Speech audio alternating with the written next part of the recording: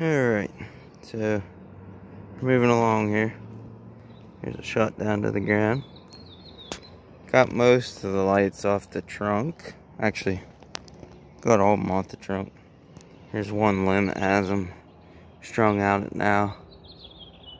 But I'm just going to cut that because they have it running over to the peak of the house.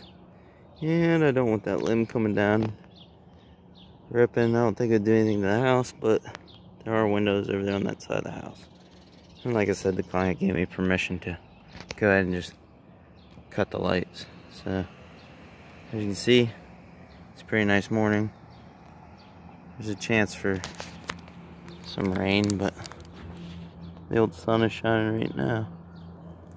So, I'm just gonna keep at it here.